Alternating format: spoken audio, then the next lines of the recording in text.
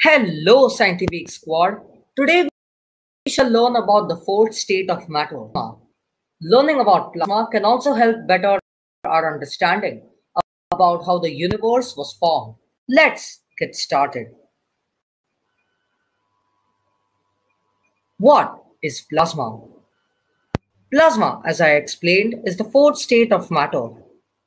In it, the nucleus and the electrons are separated, as you can see over here in the animation.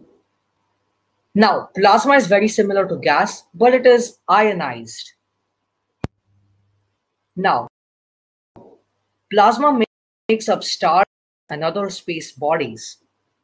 It also creates the universe.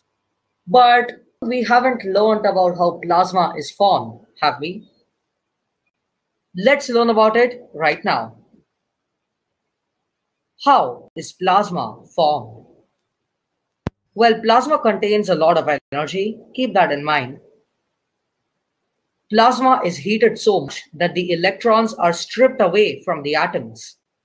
As I said, it is similar to gas, but just with the electrons separated.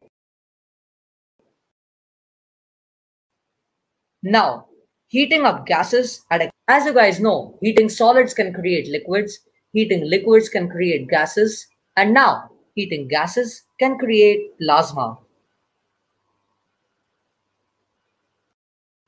Now, let's do science experiments related to the fourth state of matter.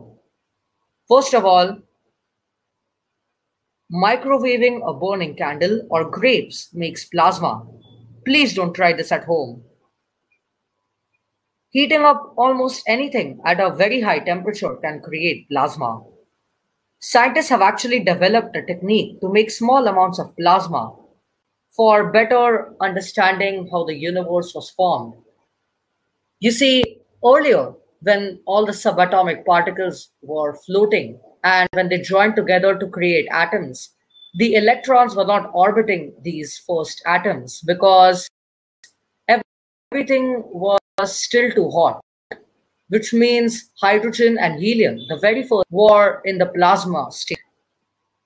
Now, plasma can also be held to make new models of spacecrafts.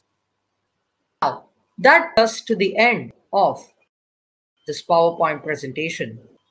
Thank you for watching. Subscribe to the channel, share this with a friend of yours, and goodbye.